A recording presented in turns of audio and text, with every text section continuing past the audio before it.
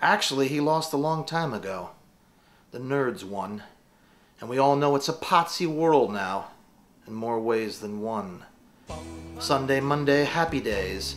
Tuesday, Wednesday, happy days for Arthur Fonzarelli? Maybe. And what about the nerds in Silicon Valley?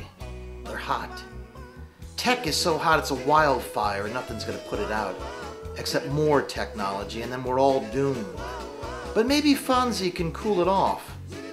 After all, he's concerned about data privacy and artificial intelligence. Isn't he?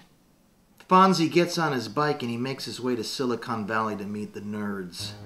He wants the tech giants to offer jobs and training to people who used to be cool like Fonzie. He wants jobs to stay in the States. You see, Fonzie's a thinker. When he's working on cars, his mind roams freely. Fonzie shows up. They take one look at him and they say, "The guy in the leather jacket? With the thumbs up? That's Facebook. Guy looks like a loser. But he looks like he's got heart. Maybe he could help change our culture.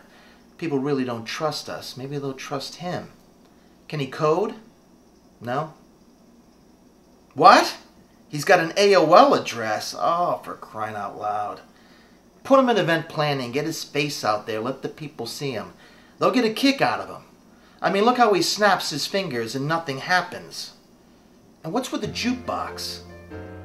Saturday, what a day, grooving all week with you. They send the Fonz out, and he's a big hit. But why not? He can't do any worse than what's out there now. The Fonz goes to Washington on behalf of Silicon Valley, and the politicians love him. They trust him. Is Fonzie cool again? No, but he's relevant. Fonzie and the Valley last about 6 weeks. The Valley is too fast-moving. They're on to the next thing. They're talking to Chachi now. But Fonzie's presence lingers. They think about him a lot. They say, how can we help people like the Fonz, losers who can't code? It's a dream I have. The Fonz, a winner again. Sit on it, Silicon Valley. Day.